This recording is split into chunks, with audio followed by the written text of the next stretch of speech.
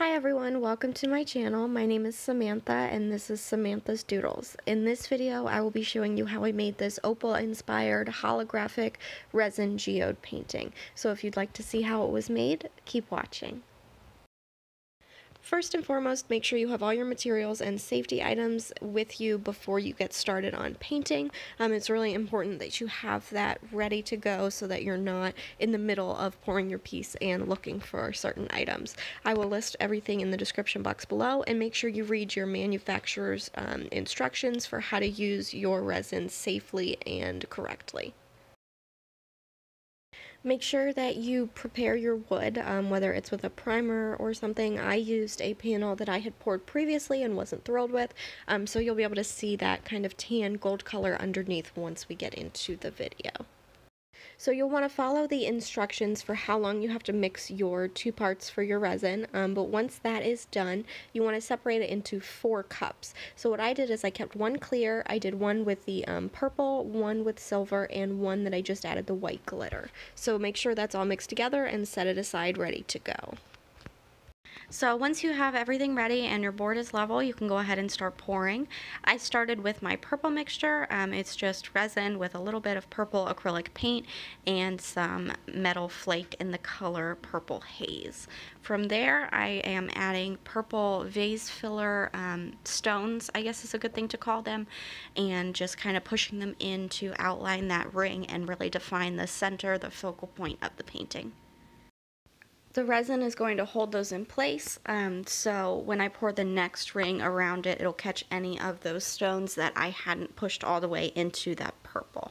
So for the next ring, I'm going to mix my gray silver mixture, and I'm going to just kind of pour that around where those stones were laid in another circle, and that is my second ring. And then here I'm just adding a couple more of those purple stones just because a few of them had sunk down into the resin and I wanted them to be visible. So from there I'm adding a clear ring around that silver, and I'm going to be placing my holographic plastic pieces in this ring.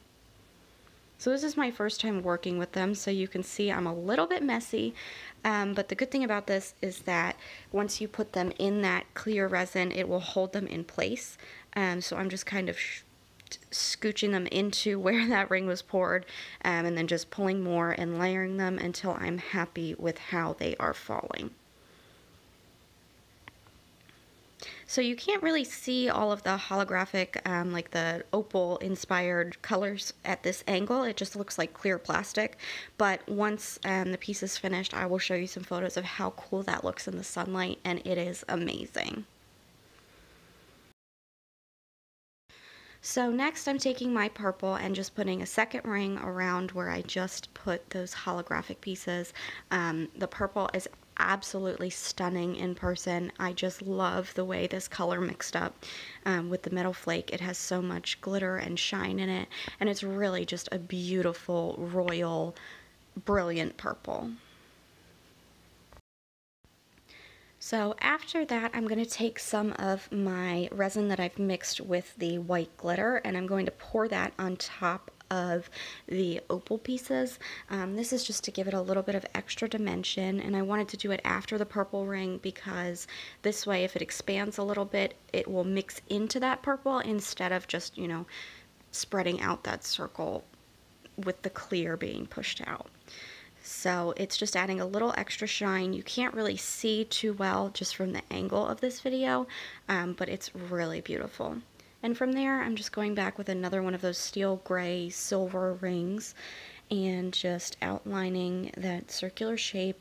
And I'm going to repeat this action with different colors until the whole wood panel is covered. So here, just tilting it a little bit to spread that out.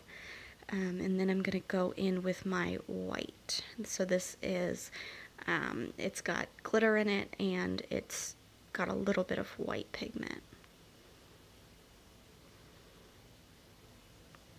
And I'm a little messy, but the resin just mixes together as it dries, so I don't really see too much of a problem because I like the way that the colors blend together. If you don't like that, you can let your resin sit and kind of just thicken up a little bit before you start pouring, but for the look of this piece, that's not what I was going for, so I'm okay with the colors blending together.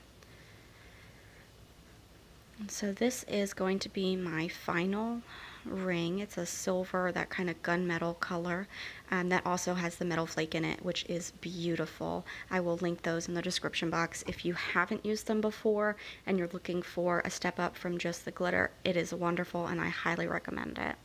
And then I'm placing some of those holographic plastics pieces right on top of that silver, just to give it a little more depth than before where it was just over top of the clear. The cool thing about pouring on top of a piece I had done previously is that the clear will show a little bit of that gold underneath it, so that adds some depth to the piece that it wouldn't have if I had just poured clear on top of a regular primed painting canvas. And so from there, I'm just going to go around and add a few more embellishments, just to make sure that there's a lot of texture and depth to the piece. This was my first time working with these materials, so it's an experiment really, and I have to say I'm really pleased with how it turned out. So the reason that I had the clear resin set aside is because I poured that over top to hold those holographic pieces in. And then I poured in more of my purple stones to the center just to give it a little extra something to make it pop.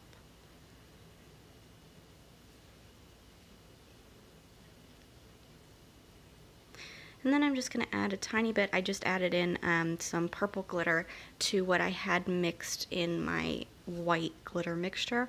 And then I'm pouring that on top of those stones again for a little bit of depth and texture and to give it some extra shine. And, you know, like I said, it's just an experiment and I love the color, so I might as well add it in to that white area as well to add a little extra pop.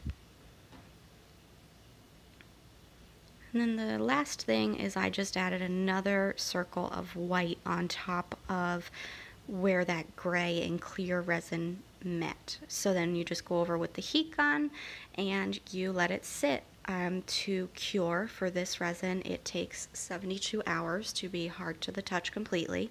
And then once that was done curing, I went in with my Posca paint pens and I used just purple on this piece to go around the areas that I thought could use a little bit of extra definition. So what I mean with that is I'd go around like where the purple met the silver and outline that whole purple section. I think I did it around some of the white areas as well, so you can see where those purple areas are. They all have that defined purple marker edge. I know some people don't love that look, but I think it's striking and adds something to the piece, so it's just personal preference that I really like to add that. I didn't do any other colors for this piece because I thought the holographic elements really stood out with everything else being almost monochromatic, but you know, on your own pieces, use whatever colors seem to fit for you. So here is the piece. This was a rainy day I took it in, but you can really see the blue elements in that holographic. I think it's just so stunning and I love the way it turned out. And then here it is on a sunny day outside. You can see there's some yellows and pinks mixed into the holographic as well. So that is this piece, how I made it. Thank you so much for watching, and I would love to see if you make a piece of your own. Please tag me on Instagram or send me a message. I'd love to hear from you. You can find me as @SamanthasDoodles on Instagram, Facebook, and Pinterest, and my Etsy shop is Sam's Little Shop. So leave a comment, like, and subscribe, and I hope to see you in my next video. Thank you.